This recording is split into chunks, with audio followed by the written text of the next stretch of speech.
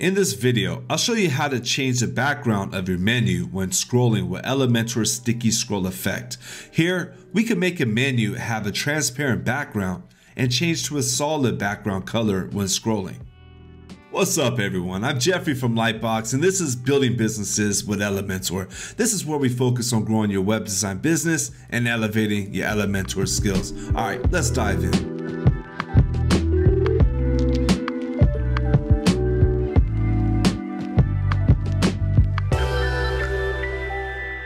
First, what you're going to need for this tutorial, you will not need any third-party plugins or add-ons, but you will need Elementor Pro. So if you don't have the Pro version yet, pause the video, go grab a license, then come right back.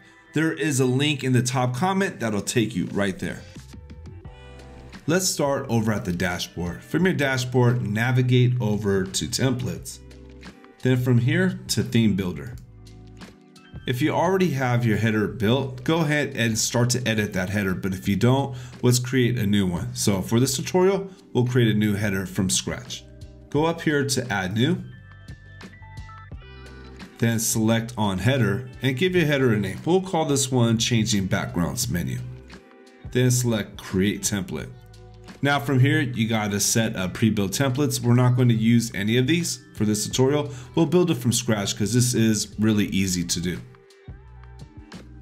From here, let's add our row. This is going to be our nav bar. We'll make it 2 columns.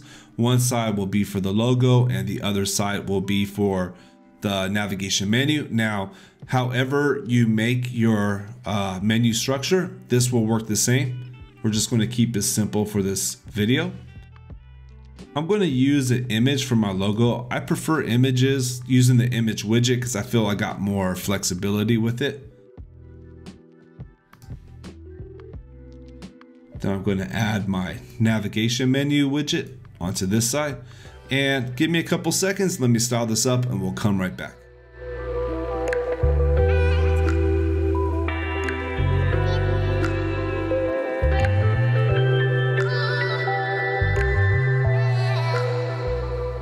Okay, now we're back. We got everything styled up. From here, we're going to go ahead and add the effects. Now, just about everything is going to be done in the section. So let's set up our section.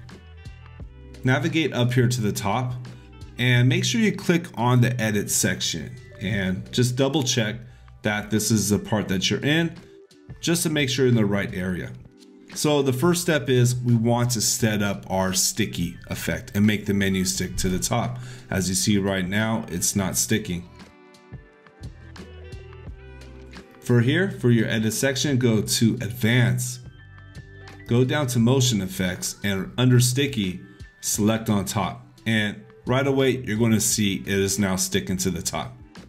You will also notice here a few extra options came up. You have this option right here, which will allow you to choose which device you want to show this on. And if you don't want to show it on mobile, tablet, just simply click it off. This option here, offset, we don't want to touch. We want to leave it on 0. For this effect, this is not needed right here. But what we do want to work on is our effects offset. This is important. What this does is we select how far the page scrolls before the effect takes place. So let's say, let's add this 100 right here. Now that's going to be 100 pixels that the page scrolls before the effect happens. So if we were to put, say, 1,000 pixels, you would have to scroll way further down in order for the effect to take place. Or if you put like 10 pixels, you'd barely scroll or move the mouse and then the effect would take place. We'll leave it at 100. It's a good sweet spot for me. And now the next step is we want to add just a little bit of CSS. And don't worry, if you don't know CSS, that's not a problem at all. All you're going to do is copy and paste a few lines. I'm going to make it really easy for you and show you exactly how to do this. So no CSS knowledge needed at all. Here's the CSS we're going to copy and paste. Let's go ahead and copy that. And still in your edit section, let's go here to your custom CSS Now, you could actually add this anywhere in your site, in your child theme, your customizer, wherever you want to keep your CSS. But for this video, and to keep it simple, we're going to add it here. Copy and paste. And you'll see already right away the effect is taking place. Now we have it set to this color right here, but you're going to want to change this and make it your own color that's going to match your website's brand and design. And that's going to be very easy. Right here on the top where it says background, there's even a note in it that says change the background color here. So that way you know this is where you change it. All you do is change this color code right here. So that's all you do, and you could change it and put whatever color you want in there.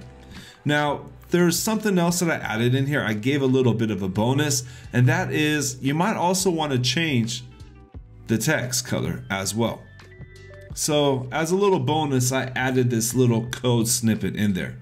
And we're going to add a class into your menu widget. So go over here to your menu, navigate over to Advanced and over to your CSS classes and copy and paste that in there. Now you can change the color. So let's go back to your sections, and inside this middle code snippet right here, there's also a note in here to make it easy to identify. This is to change the menu text color here. I have it set up white. Let's do something like red. Probably not going to use red text. It's not a good idea, but just to make it easy, you'll see the effect also takes place. So you could get creative here. You could change the background color. You could also change the color of your text. Now, let me change this back to white because there's one more thing we want to do. So really where this comes in handy and changing the background color is if you want to use it transparent. Let's say you have a banner and you have your menu on top, but the background of the menu is transparent. It looks nice, it looks clean. But then when you scroll the page, the background comes up, so that way it's easy to see the menu. Let's go ahead and set that up. So in here in your edit section, go to style. Now in your color,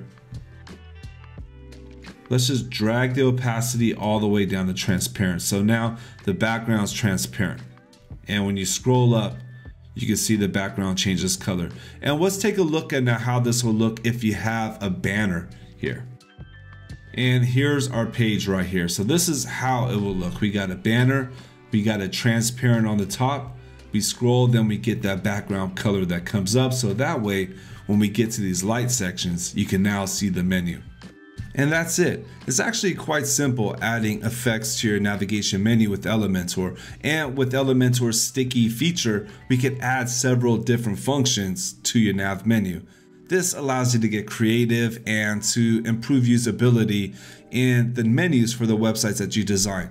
We have other effects coming up like shrinking logos or logos changing from light to dark on scroll, and also shrinking nav bars. So we're going to put out a video for each one of them, making it a lot easier to follow along. So make sure to subscribe. That way you get notified for the next videos that are coming out. That's it for this evening. Thank you.